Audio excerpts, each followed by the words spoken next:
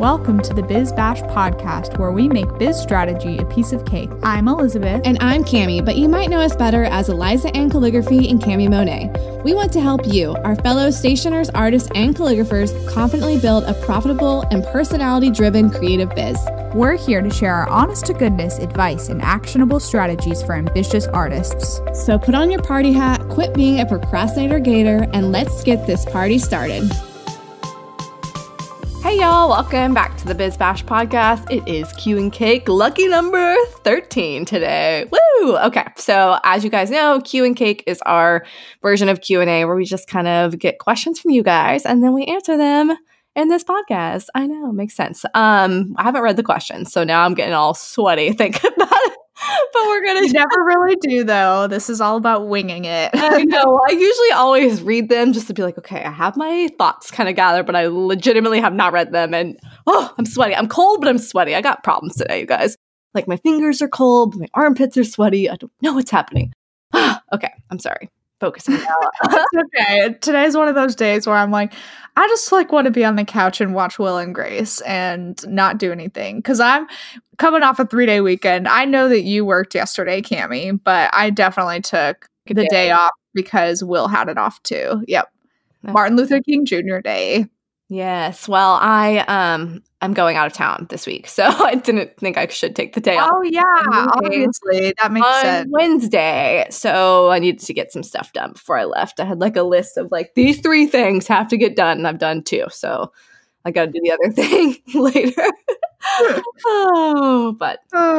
Anyway, also I decided in 2020 I am not going to say let's dive in because I'm just noticed so many podcasts say it. I'm sick of diving in, so we're not going to do any diving. So I'm going to say something else. Let me think. Okay, so like New Year's resolution, we're not saying that. Yeah. I don't think I ever say that, though. It's me. Well, yeah, if I introduce something like, let's dive in, and then it's so annoying. So I'm going to say, let's mosey into this conversation, and I'm going to ask the first question. Are we ready? Okay. Yeah. Okay. So this one is from Elizabeth with an S, just like you, of at Raise Your Words Lettering. And Elizabeth asks, what suggestions do you have for an invitation designer who is not particularly skilled with watercolor but wants to offer venue illustrations or pet portraits for customers? Are there vendors who I can outsource this to, or would you advise me to learn the art myself? Thank you. Okay. I feel like a lot of us inherently think that like watercolor is like the one or only thing you can do. But I will say, because I've struggled with this personally, because I've told Cami before, I'm like, it's just like my watercolor's not that great, or like watercolor's like not my thing as much. But that's why I freaking do my like a lot of my like venues and illustration stuff anymore on the iPad.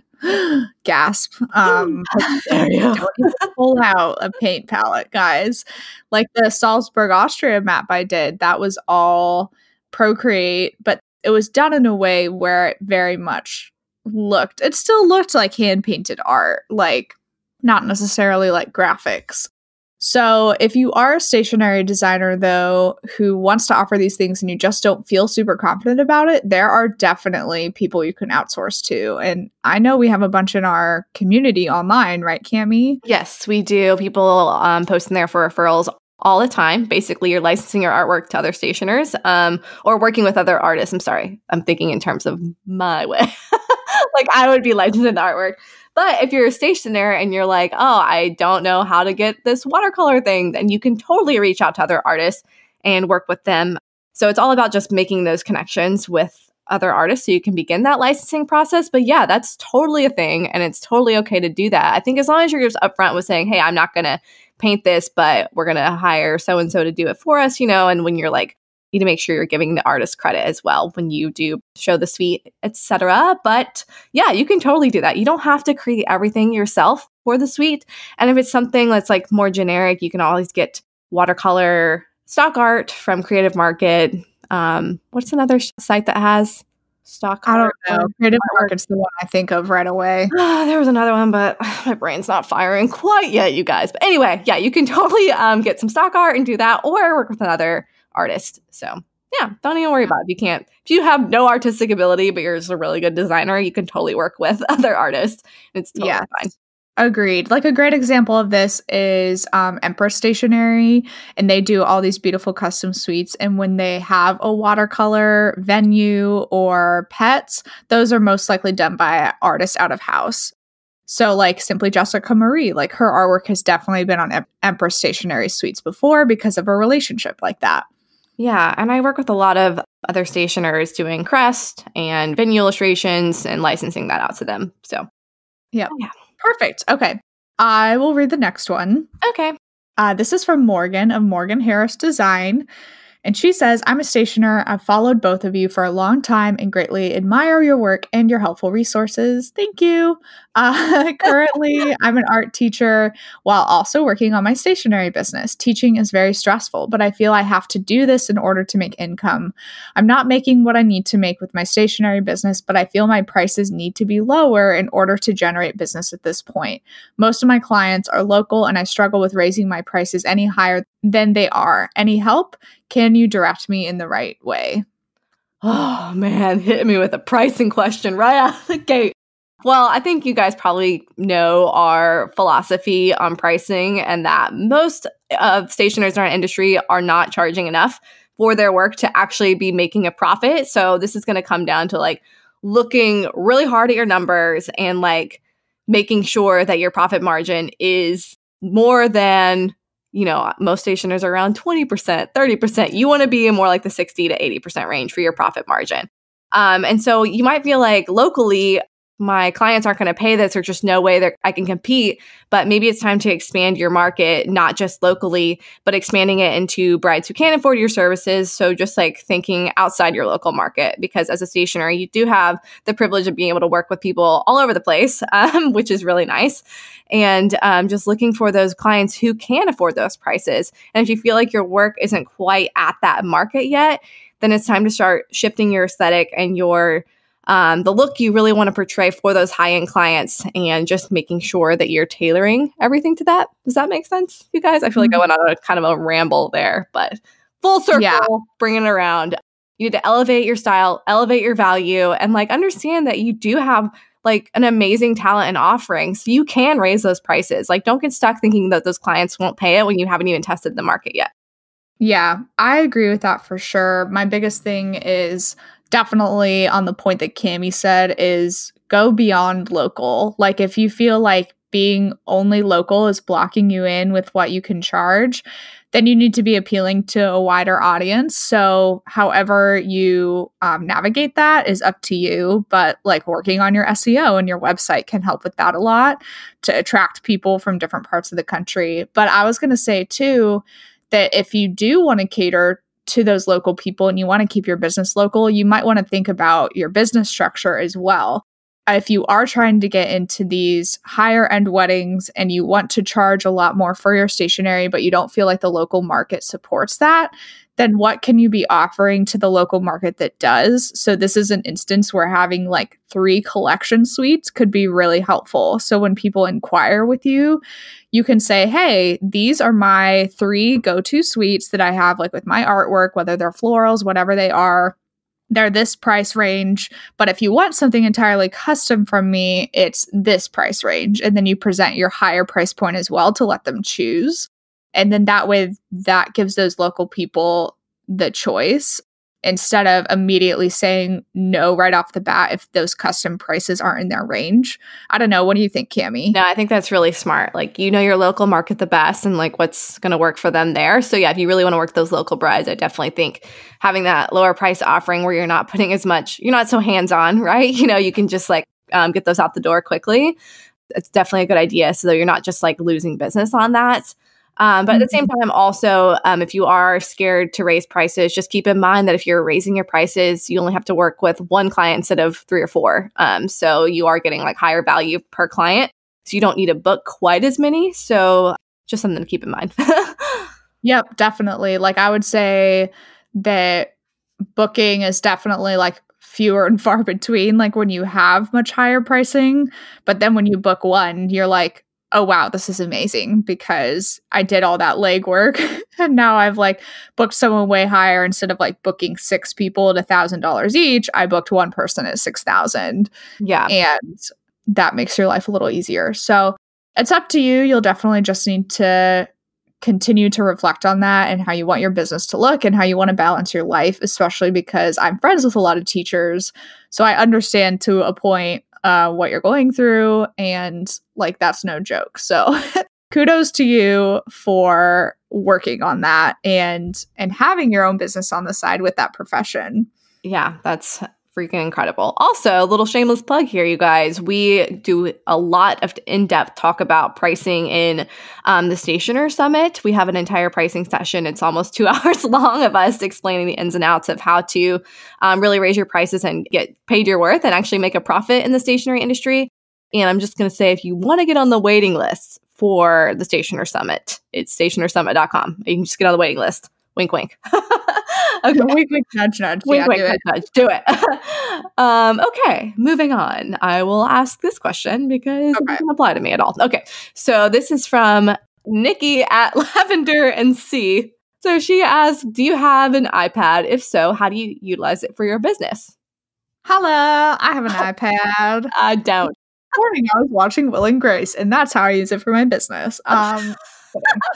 I mean, I do watch shows on it and stuff sometimes while I'm doing things, but the biggest thing on the iPad is Procreate for me. And the ability to like sketch things out and create artwork on there has been totally revolutionary for me, especially with like spot calligraphy and a couple things like that. It can be done so much quicker. So true confessions of an Apple addict. I bought an iPad back in, let's see, that would have been like May of 2018, March to May kind of area of 2018. And by the end of 2019, so like the very end of this last year, I was like, the iPad's not enough. And I bought a laptop as well. So what I discovered was like a lot of my workflow and like email and using Dubsado and doing bookkeeping and using Illustrator and Photoshop and those types of programs. Like if I wanted to be on the go, I needed to have a laptop that could do all of those things for me, because the iPad is so great for like art creation and being a part of my workflow, but it was not enough on its own. So I would say if you're like interested in creating more art on the go and doing some artwork that's not on like traditional pen and paper, then getting an iPad could be an awesome addition to your business. And it's hard because you like never know until you add it. But they have a return policy, right? Like, I mean, here in the Miller household, we return everything. So, yeah, I've just been like debating so hard on like if I should get an iPad or not, because, well, I would not use it to replace my watercolor artwork because that's just ain't gonna happen. Like, I don't know. But for like sketching out, you know, when I do like my sweet sketches and stuff, instead of like doing them pen and paper and scanning them in and stuff, I'm like, maybe it'd be so much easier to just do it on an iPad and like replacing that part of my workflow. But I'm like, does it justify the cost to do this? Yeah. Like this one part of my process that I'm probably not going to use it for anything else, really? I don't know. Yeah. And it's a learning curve. Yeah. It's always a learning curve with new technology. And so I will say that like what I've realized is that my first sketches, like my initial ideas and thumbnails and just like out there sketches always need to be on paper first. So I do like some rounds on paper and then I start getting this like idea of like, okay, this is how I want the suite to come together and how I want to present the sketch to the client. Mm-hmm. And that's when I move over to my iPad because it gives me the ability to like draw shapes. Like you can draw like a perfect square or rectangle and like move that around. And then you can do like layers and move things. And it kind of helps with that part of the process because then I export that to Photoshop and I make even more tweaks in there. Cami, you'll be so impressed. Like all those sketches I showed you for the Cabo suite, like a lot of that finagling was done in Photoshop. I didn't even put any of that stuff in Illustrator. I'm so proud of you. Oh my gosh, you'll also be impressed with me because this weekend I took a 2-hour mini InDesign course so I could create my wholesale catalog. High five to myself. I know. Oh my gosh, I'm be proud of you. So proud. I learned so many like nifty little tips and tricks. It was just like a YouTube video. Like this guy. It's the best, you guys. You can learn anything from YouTube. Totally. YouTube is amazing. Well, I'm very excited for you because you've been needing to create that for a while. So, Nikki, hopefully that answers your question. I have one. Cami's on the fence. Which one I did actually. What size? Oh, I have like the 13-inch for sure. I have the bigger one. Mine is not like the newest version, but I will say that was at the very end of the year in December. Yeah, so I got like the Apple Care on it because it's smart to do that. So I had like Apple Care for 2 years and it was starting to give me some issues. So in December I like took it into the Apple store and they straight up gave me a brand new one. So that was cool. Yeah, I was like, dang, I would have taken the issue one, but it obviously doesn't work like that. Yeah, I know. I felt bad saying bye to the other one because I was like, you've served me so well, but you're being such a problem child. It was like, yeah, it wouldn't respond to touch certain times or it would get like stuck or frozen or yeah, there was just like too many weird funky things happening. So I took it in before my warranty was like up this spring and got a brand new one. So that is the nice thing about the like Apple products and Apple Care is that they have pretty good policies in place for that. That is nice. Yeah, I was like playing around with an iPad at Best Buy because I was like, okay, I'm going to figure out, I'm just going to like play around with Procreate, like trying to use the Apple Pencil. It looked freaking horrible, you know?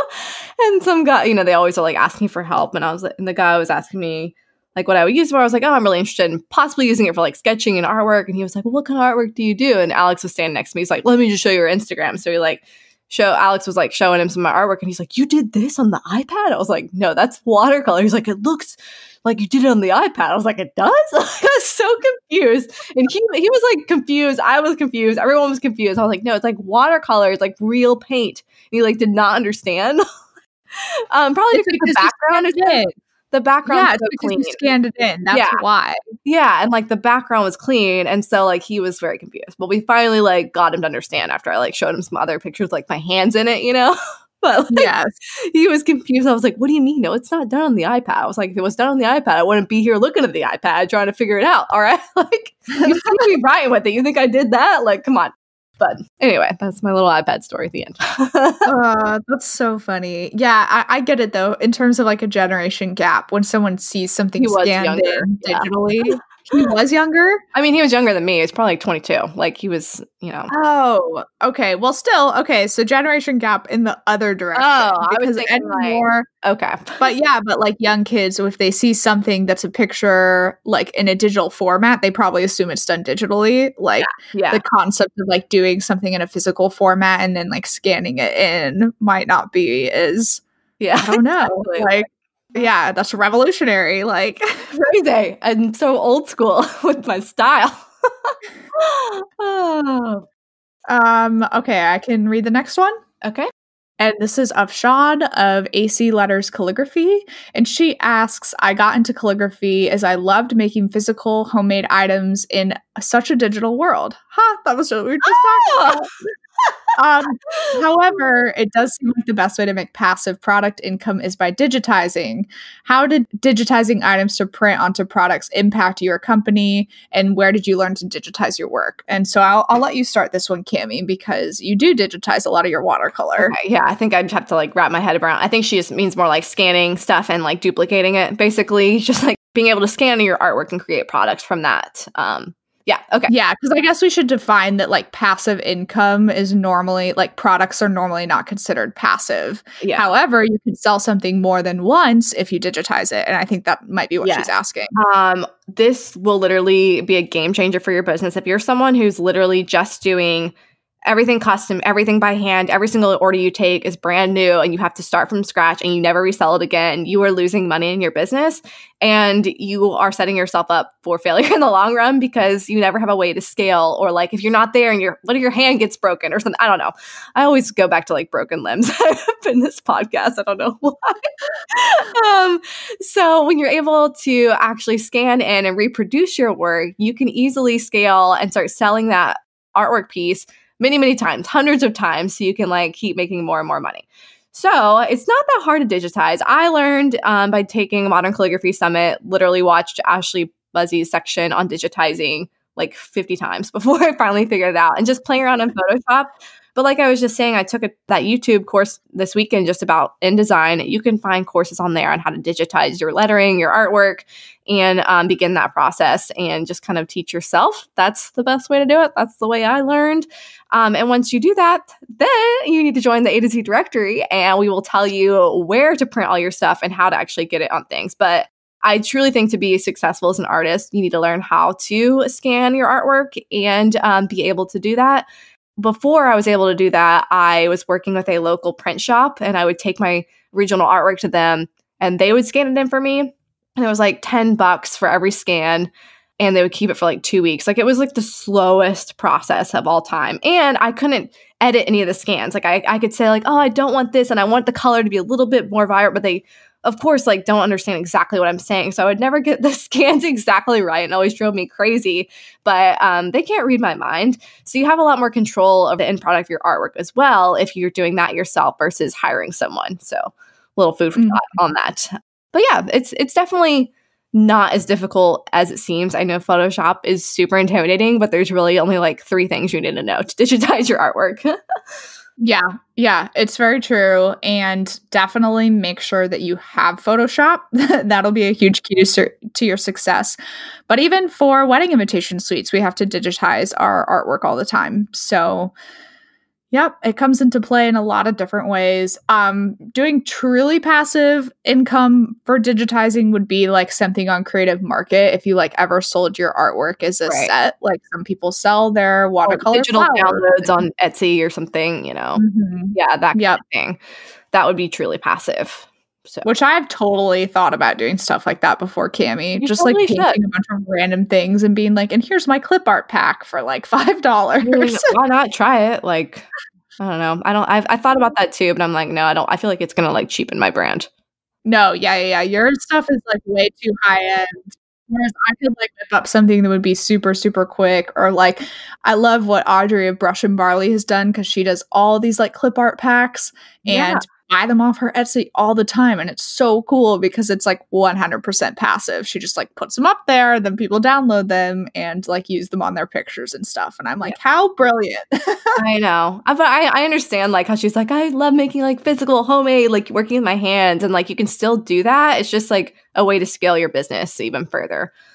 So, I mean, and like my dad, he does all his paintings. He has no idea how to scan anything in. I mean, he barely knows how to like write a complete sentence with his iPhone.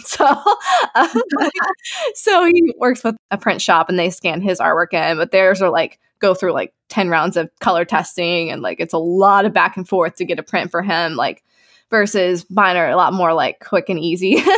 But he's like in a whole nother sphere, like fine art sphere. So, but obviously like that's been a huge proponent of his business as well, is selling the prints versus just selling originals.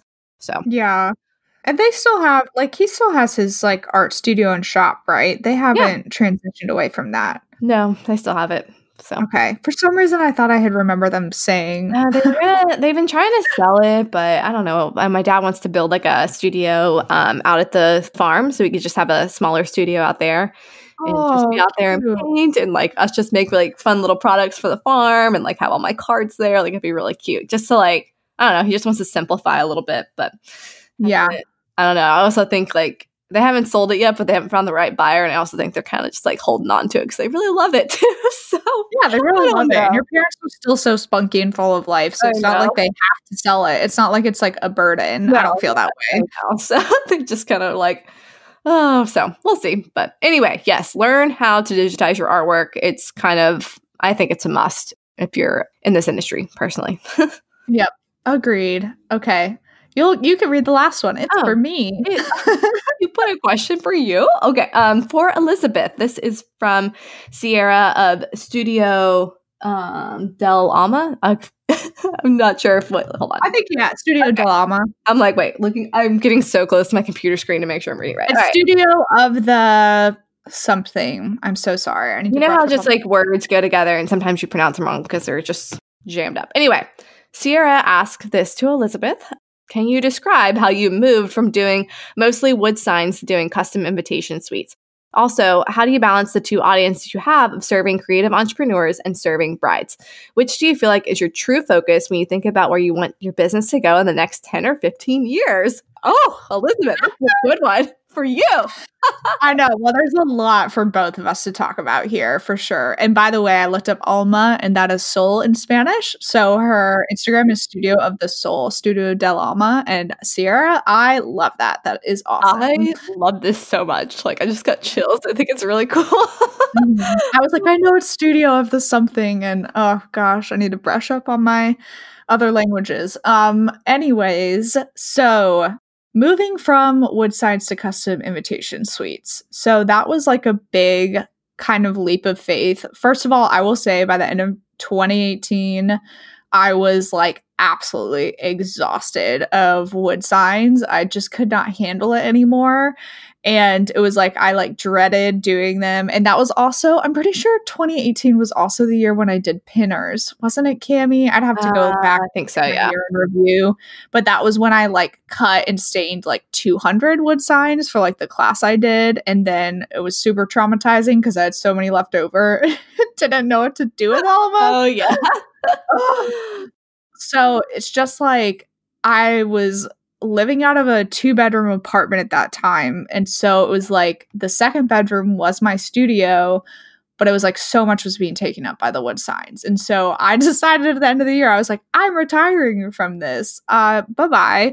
Also, so much of my time was being spent doing those, like the day of things and the signage, that I didn't even have room in my business to like discover where I wanted to go in terms of like direction for custom wedding invitations. Yeah. So I basically made an announcement on Instagram, and it's still one of my favorite posts because I talk about like, hey, I've loved my like basically like 3 years of doing wood signs, and it's an art form that I'll always, of course, like value and appreciate. But, you know, my time doing these has come to a close as I want to focus on doing custom invitation suites. So at that point, it just came about putting the boundary up, which is still hard to do because I will have like family friends even to this day that ask about wood signs for their weddings. And I'm like, I'm so sorry. Like at the end of 2018, I like stopped doing those completely, but I have other names for you. And so I had a couple custom invitation suites booked for 2019 at that point, and I booked a couple more later. But also like 2019 was like the year of doing the Stationer Summit for Cami and I. So I didn't like put a ton of focus on my custom invitation suites like as much as I could have. But I would say that I got lucky in that regard that we did something as big as the Stationer Summit, because that really like balanced out what my income and revenue looked like. And so there wasn't a ton of pressure for Eliza Ann Calligraphy to do like huge weddings or like a ton of invitation suites, because I had this like supplemental revenue essentially from Biz Birthday Bash that was like paying me. Am I even answering this question? I'm just letting you go. Yes, you are answering it. You are answering it. Carry on. So anyways, it was about the boundary, just taking a step back. You have to have the guts to be able to do it and to tell yourself, this is what I want to do. So I actually considered 2019 like my quote unquote first year of wedding invitation suites, even though I had been doing them prior to that. I hadn't been like solely doing them until this past year. Okay, so I feel like we can move on to like the next part of this question, which is how the heck do you balance two audiences you have of serving creative entrepreneurs and serving brides? And Cami, I'm going to let you start on this one because I just talked like 3 minutes straight and I need to drink some water. So, okay, well, this question says for Elizabeth, so I'm just sitting back. I'm just kidding. I'll answer. It's a semicolon on the first part of the question. And it said also, like these are all for her. No, I feel like these last two questions are totally applicable to both of us. Yeah, this is true. Okay, so balancing the two audiences. Well, you know, I think now we have the businesses so separated out. Like it's very clear. My business is Cami Monet. The education business is Biz Birthday Bash. Like there is two businesses. And I think having that distinction is very important in terms of balancing. And if you're someone who is thinking about doing a little bit of both, I do think at some point it might be helpful to like split those. However, that being said, I do think you can also keep it under the same name if it's like if I'm doing like watercolor classes, like that's still like the creative side. So I would keep under my business, if that makes sense. But in terms of like balancing the business, like with my brain, oh my gosh, like my brain gets so crazy trying to think of things, but it really is just like compartmentalizing things. And I'm very much like, I have to be like, okay, I'm 100% Cami Monet today, and I'm doing all creative artwork and only wedding invitations today. And then tomorrow I'll be like, okay, today is podcast day. I'm switching gears completely. Like literally, like for instance, for example, I doing podcast notes for this session of podcast recording. Yesterday I was doing all artwork and stuff, so I couldn't even like put in notes until this morning. Like I literally have to like have like an overnight shift for me anyway. So it's definitely a matter of like switching gears, but like giving yourself the space to do that. And I know I need like a full day to switch gears. Like it's really hard for me to switch gears in the middle of the day or like do an hour of BizBash work and an hour of Cami Monet. Like I need to do full days. So that's just something that's worked for me. And then in terms of timing and scheduling, we kind of plan out our big launches for the year.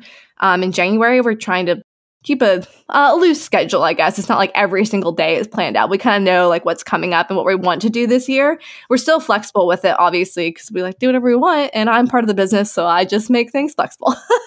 But so having that is really helpful in terms of my other schedule and how many brides I want to book or like when I want to focus on, you know, going on vacation or anything like that. So it all just kind of comes down to those things. But for me, compartmentalizing is like the way I do it, I guess. And I mean that in like a good way, you guys, like just putting things in little boxes, if that makes sense. Yes. And I mean, I'm a big fan of time blocking. So I can switch between doing something creative for my business and doing something for Biz Birthday Bash if I have it kind of written out on my calendar. Then I'm like, okay, maybe I'll dedicate the morning to this and the afternoon to this. Like that'll work well in my mind if I've gotten up and taken a break and like walked away and then come back to something different. It does get tricky though, because I find it will bleed in my mind when I check both email inboxes at once. So I'm like emailing some people here and I'm emailing some people here. And like, there's not very good like separation of like church and state when it comes to that aspect for me. But I definitely agree that there's certain days that I sit down and I'm like, okay, I'm either not touching Biz Birthday Bash today or I'm not touching Eliza Ann calligraphy because I need to get this one thing done.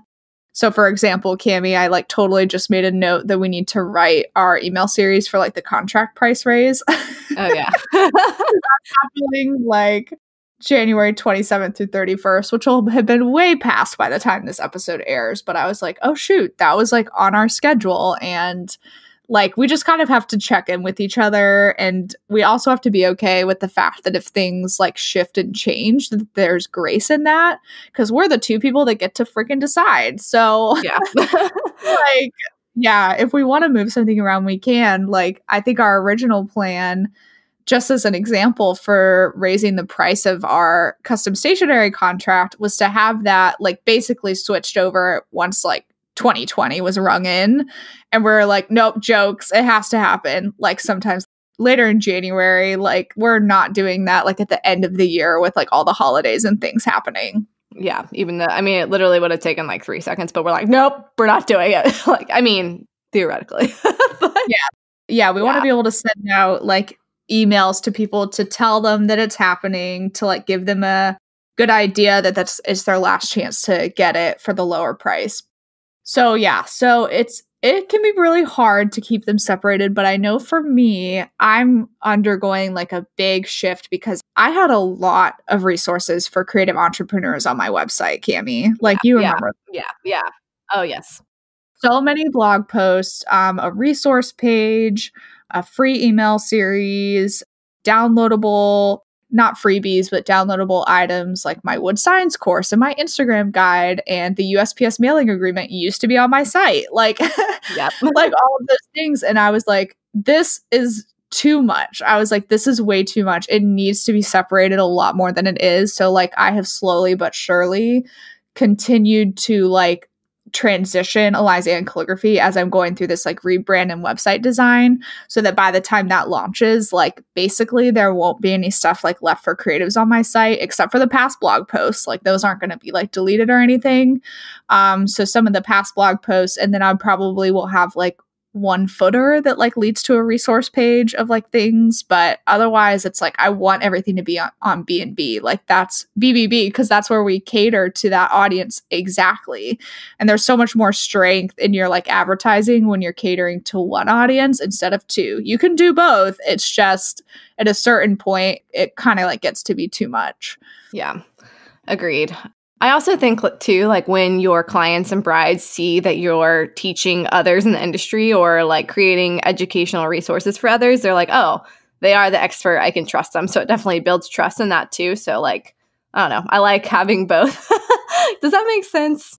Yeah, no, that's very true. Like, I don't think there's any harm, in people knowing that you do both. Yeah, for sure. So, okay, shall we move on to part 3 of this 3-part question? Yes, this part though. Oh gosh, this is okay. Let's just read it again. What do you feel like your true focus when you think about where you want your business to go in the next 10 or 15 years? And this is so funny because like Cami and I haven't even talked 10 or 15 years out. Well, I'll be 45, so that's like, oh my gosh. I don't even know what I'm doing next year. Yeah, that's kind of hard to deal with because you could literally have like a 12-year-old child at that point, you know, if in the next 3 years you have a kid. Like, I just got so sweaty. Oh my God. It's hard to think about this, but true focus, like, time will tell.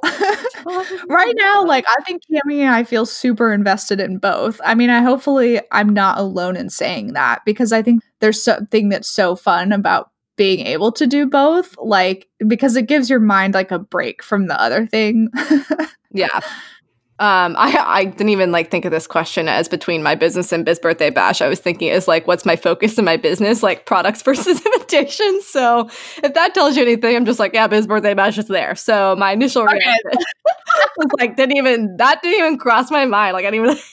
Well, that's so funny because for you, I thought right away, I was like, oh, I bet like products will be like her big focus going forward. I do feel like I'm leaning that direction in the future. Like I don't see myself being like 50 years old doing invitations. Like if a bride's like, I don't like that, I'd be like, well, too bad, you're getting it. Like I just feel like I'm not gonna be, you know what I mean? Like I have a kid I have to take to baseball practice now. I don't have time to worry about your flower being moved a millimeter to the right. So like I don't know. Yeah, exactly. Like, I feel like there is definitely a timeline for both of us probably on the wedding invitation aspect.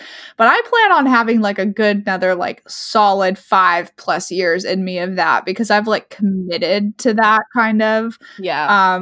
And I still have so much building to do in my business. Like, yeah, we're still very like new businesses, you guys. We're not like seasoned experts who have been around for like 20 years. I mean, you know, like we're still, exactly. Our businesses are like 3-4 years old. Like I don't feel like even like reach peak business level till like you're 10 years in your business, you know, and like you really know what's going on. So yeah, we still don't have everything figured out in terms of that. And like terms of what I'm doing, I don't even know what I'm doing next year. Like I literally fly by the seat of my pants in my business, but I mean that in a way, like it's still strategic. But I do just like, I don't know. I kind of like leave that freedom for myself. So I don't want to be like, okay, here's my 5-year plan. I'm going to do this, this, and this. Like I know it's success and like what my life in terms of what I want it to look like. And I'm okay with like moving the means around of how I get there in my own business, you know, as long as it's still bringing me joy, still glorifying God in a way that I feel like is good with my business and like still serving my clients well. Like that's like the key here and like giving myself time to be with my family. So anyway, this just turned into a whole nother tangent, but no, it's okay. No, I think it's all good. Like, I think when I see my future in 10 or 15 years, like I would love to have a letterpress by that point. I just like see that being part of my like story down the road. And I don't know what type of machine it'll be, but I mean, I took that like intensive with Swell Press and I was like, I love this. I love mixing the ink.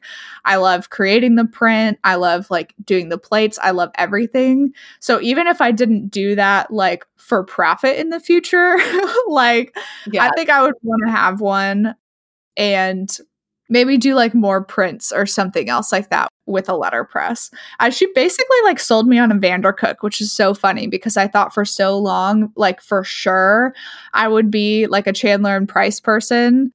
And gosh, it's like the clamshell press. I can't remember like the platen press. That's like the actual name for it. I thought for years that would be me. And then I went to her intensive and I was like, I love the Vandercook. And I was able to print my 11x14 Atlanta map on it, which was like a huge deal because a lot of platen presses don't even have like the space to do something like that. And so it's like, I could see there being some sort of product focus in the future, But I will say I've listened to a ton of like Proof to Product because I love that show and I think Katie's awesome. And it's funny hearing some of these women that she interviewed like 2 or 3 years ago who are now coming back and being like, yeah, so now I'm actually like scaling back on my product business because it got too big. Like, yeah, I know. It's wild, right? yeah. So it's like really interesting thinking about that like happy medium and like what does success mean to me and what does that look like? Yeah. But I have to say that I am so passionate about helping other people in their businesses. And I've even joked with like my dad before that I had so much fun doing the Stationer Summit. Like, yeah, it was stressful, but like I feel like we did it really well and we had a lot of fun doing it. And I was like, I could see myself like coaching other people how to do something like that. Like, how to host a summit or do something else like many, many years like down the road. Like this would be like 15 years in the future, you know, when I would like have kids and a family, but I would help other people do some sort of online like summits. And it doesn't matter like what industry, because I think a summit is applicable for any industry. Yeah, that's awesome. I didn't even know that was like something you'd be interested in. That's so cool. Yeah, I think so. I don't know. And that's the great thing too about what I'm doing within my business now is like my dad and I are really trying really hard to get ElizaAnn.com. By the point this launches, we will know whether or not we have it. It's been a whole thing. But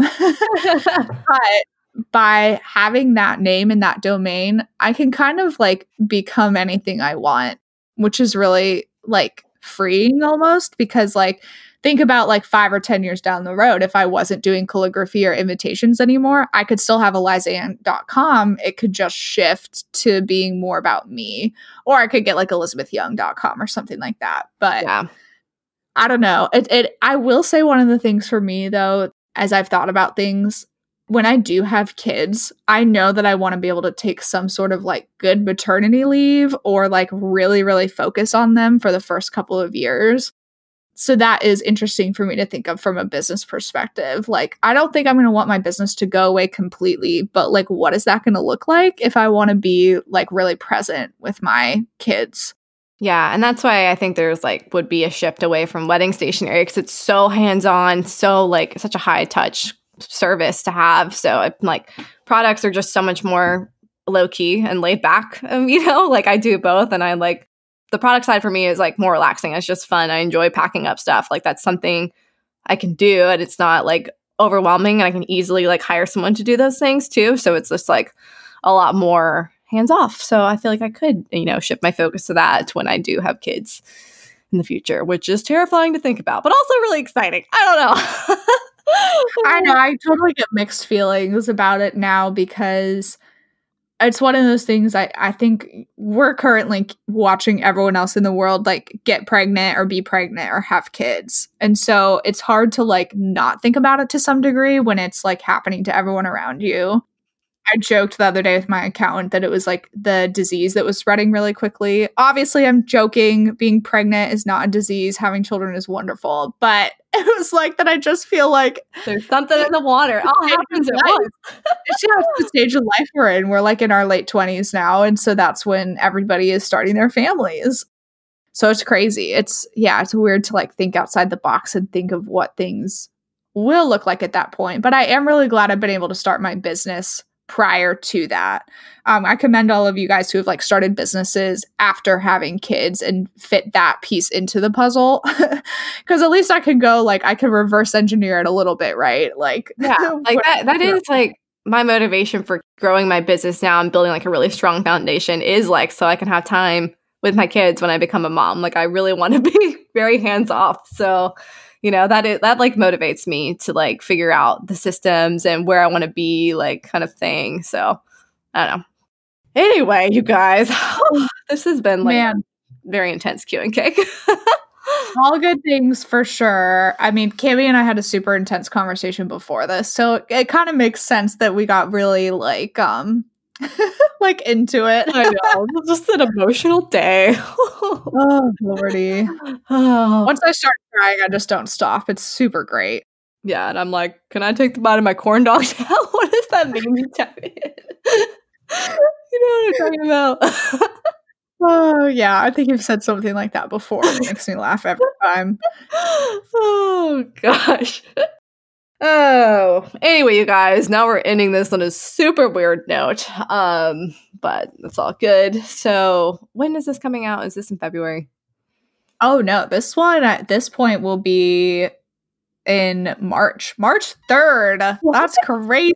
I'm probably snowboarding right now. Yeah, you might be. You have 2 ski trips this year, you lucky dog. I know. So probably snowboarding right now. In 2 days, it'll be Papa G's 71st birthday. So that's exciting. Yeah. All right. That's exciting. Oh, he's the January birthday. I always forget because we had March because this is you said this is March 3rd. So his oh my gosh! I am thinking in the future. You're thinking in the future. 2 days from the day this airs, it's Pop's birthday. Yeah. I was like so confused. I was like, "What? His birthday's not in January." I see where you're going. You see what I'm doing? So now we have to make sure this airs on March 3rd, or I'm gonna look like an idiot. So don't worry, it's for sure happening on March 3rd. Our Q and Cake episodes don't move like at all. So. Anyway, you guys, if you want to ask us more questions on Q and Cake and get us all emotional and thinking about the future and children and babies and oh my word, you can just go to bizbirthdaybash.com/Q and Cake and ask your questions there. And it can be anything. Clearly, we will answer it. So leave us a question and we will answer it in our Q and Cake episodes that happen every 5 weeks, 6 weeks, every 5 weeks. Every 5 weeks, like clockwork. Anyway, and don't forget to leave us a rating and review because it helps us so much. We love you guys. We love you. We'll see you next time. Bye. Bye. Y'all know we are big on protecting your booty and your biz, so we want to tell you all about our secret weapon for mailing invitations for your clients, the USPS Mailing Agreement. It takes the personal emotions out of stressful situations and lets your clients know exactly what will happen when their invitations go out the door, and it covers you in case anything goes wrong, which, let's be honest, it probably will. I mean, we love you, USPS, but you cray, okay?